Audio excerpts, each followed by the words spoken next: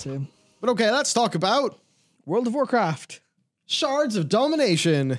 That's not what the patch is called, but fucking might as well be. It is our first story. So, Shards of Domination, buffs and fixes. How utterly exciting. Where, with the weekly maintenance in each region, Blood Link has been buffed by 20%.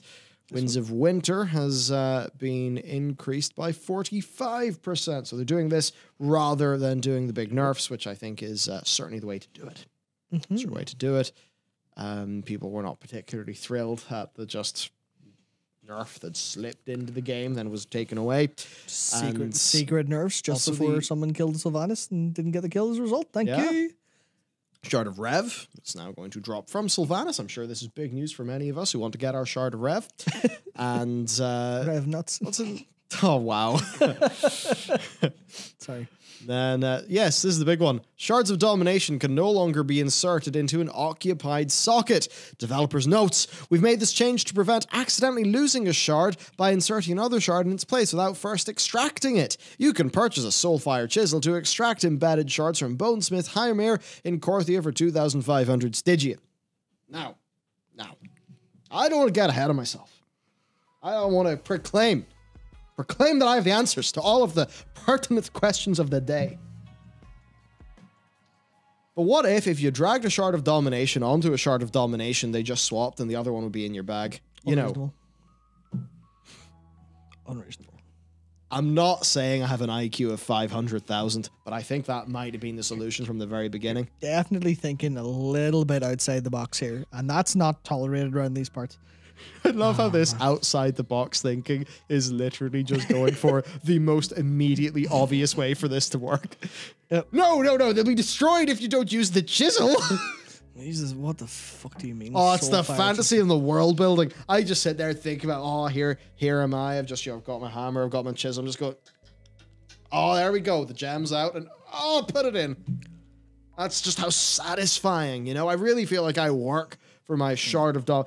I don't even own a shit. Right, okay. So I don't actually own the chisel because I got I've got 2,050 Stygia. I've had 2,050 Stygia for like 2 weeks. And I have had a thing to swap into my bit of gear. Fuck. But I've just been like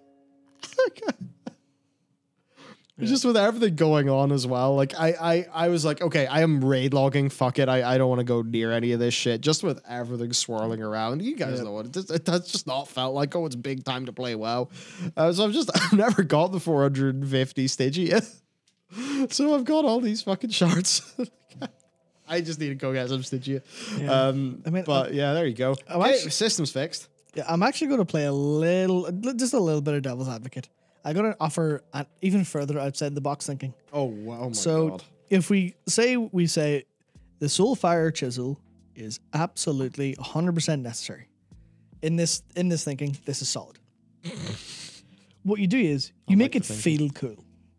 Yeah. Which means you have to go and this is very TBC, but imagine you had to go and do something in order to put the fucking shard into the chest or into the gear in the first place. There is an airplane full of mythic raiders.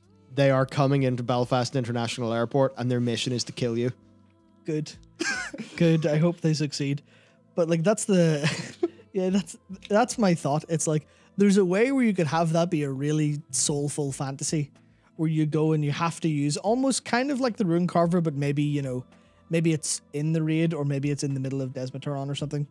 And you have to go there and socket it. But you do that in a world where, you aren't changing them all the time. You do that in a world where it is a solid thing. You'll maybe be changing this once every couple of weeks by design. But that's the thing where you can have... Any Covenant members in chat?